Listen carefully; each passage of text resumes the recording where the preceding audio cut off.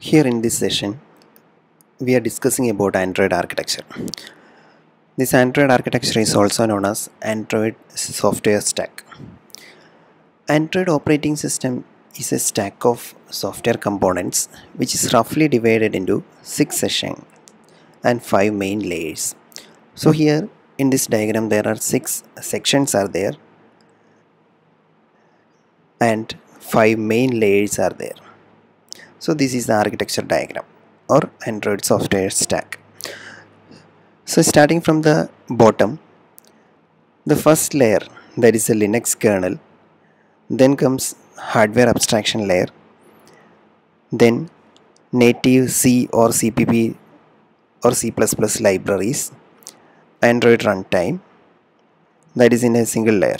Both the Android runtime and libraries are in a single layer. Java API framework, then system applications layer. So these are the different layers in Android architecture. So we will see each and every single layers. First one is the Linux kernel. So Linux kernel, that is a foundation of Android platform.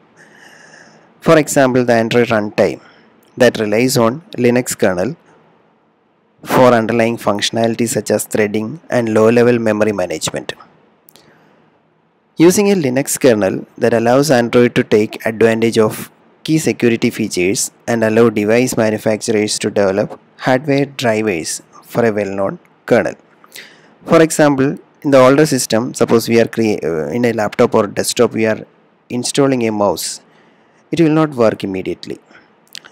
Suppose you are using Windows XP, a particular driver software will be coming with that particular mouse, and that software should be installed in your system, and we need to reboot the system for the mouse to be in a working model. Now almost all the operating systems are just like a plug and play type. Suppose you are clicking or connecting a particular mouse, it is ready to work. That mouse is able to communicate with the system. So the driver software is preloaded. We are just enabling that particular driver software when plugging in a mouse to the USB port. So using Linux kernel that allows Android to take advantage of key security features and allows device manufacturers to develop hardware drivers for a well-known kernel. The second layer is hardware abstraction layer or HAL.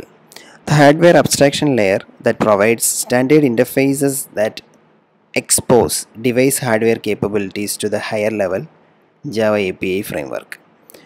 The hardware abstraction layer consists of multiple library modules, each of which implement an interface for a specific type of hardware component such as the camera or Bluetooth, etc. When a framework API makes a call to access device hardware, the Android system loads a library module for that hardware component. For example, you are clicking on your Wi-Fi button to enable it. The corresponding hardware device will be there in your mobile phone. The corresponding library modules and hardware component, the mapping is that done at that particular time, and the support is provided by hardware abstraction layer. All the functionalities with respect to the library files or library module or programs that particular hardware is getting. The next layer is Android runtime. For devices running Android version 5, that is API level 21 or higher, each application runs in its own process and with its own instance of the Android runtime. ART or Android runtime is written to run multiple virtual machines on low memory devices by executing DEX files. A bytecode format designed specifically for Android is known as DEX files. So similar to Java virtual machine is having .class file for execution. The same way Android operating system or Android virtual machine is there. So that particular component or virtual machine is having a bytecode format known as DEX file or .dex, that is extension for that particular bytecode format for Android, and that's optimized for minimal memory footprint. That is, suppose your device, your mobile phone is having a minimum memory capacity of about 2 GB RAM and 8 GB ROM.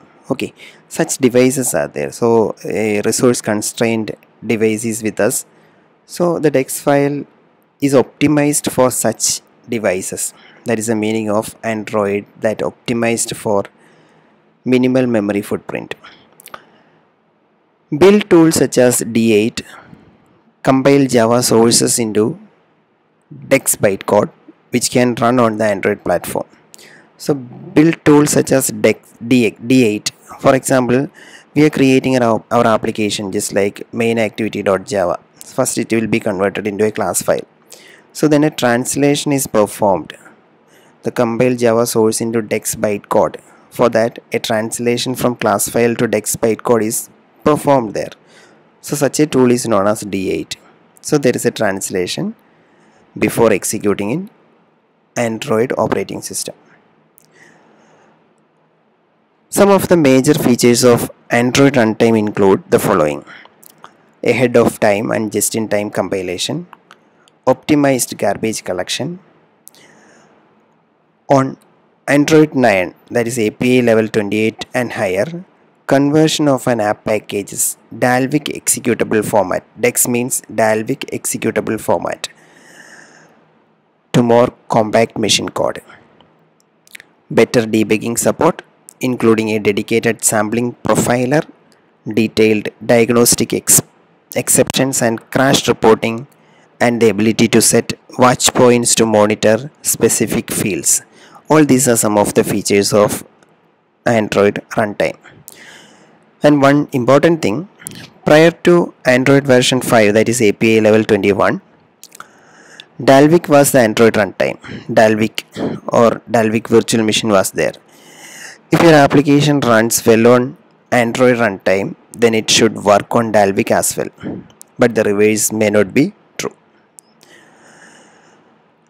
And the next layer is native C or CPP library. Many core Android system components and services such as ART, that is Android runtime, and HAL, hardware abstraction layer, are built from native code that require native libraries written in C and CPP.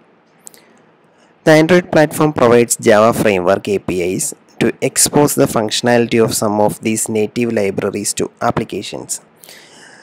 One example, just like you can access OpenGL. OpenGL is for graphics and animation. OpenGL ES through the Android framework's Java OpenGL API to add support for drawing and manipulating 2D and 3D graphics in your application.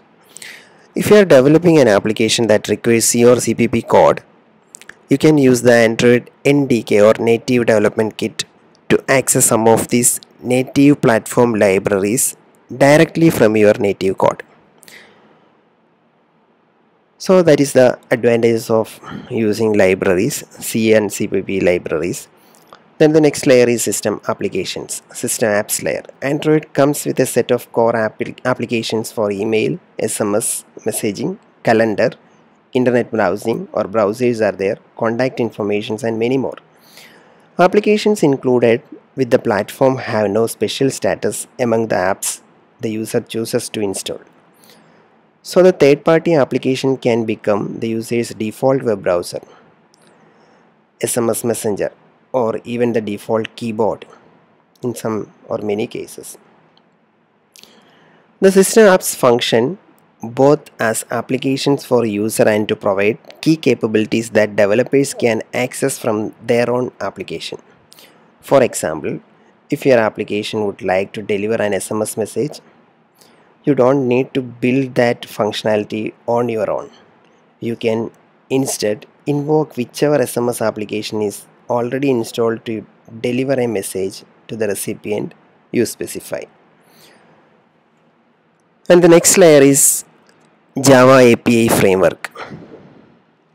The entire feature of the Android operating system is available to you through APIs, application programming interface, written in the Java language. So all APIs are written in Java language. These APIs form the building blocks you need to create Android applications by simplifying the reuse of code, modular system components and services, which include the following: a rich and extensible view system that you can use to build an application's user interface, including list, grid, text boxes, buttons, and even an embeddable web browser. A resource manager that providing access to non-code resources such as localized strings, graphics, and layouts. A notification manager that enables all applications to display custom alerts in the status bar. Just like suppose you are receiving an SMS, that will be notified at the notification bar or status bar. An activity manager that manages the lifecycle of applications and provides a common navigation backstack. Content providers that enable applications to access data from other applications such as the contact application or to share their own data. For example, suppose you are using Amazon Pay for top up your mobile number. So the contact information is available along with that process. There is a particular tab or a widget for accessing contact information. So this is intercommunication between two different applications. From Amazon Pay account or Pay application, you can able to use your contact application for adding a particular number for recharge or top up. Developers have full access to the same framework APIs that Android system apps use.